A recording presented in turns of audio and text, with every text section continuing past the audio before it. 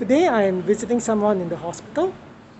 This person has gone for surgery and currently he's recovering and waiting until the doctors say he can go home. I have brought a little fruit basket and hope that will bring him some cheer and he will be able to feel better.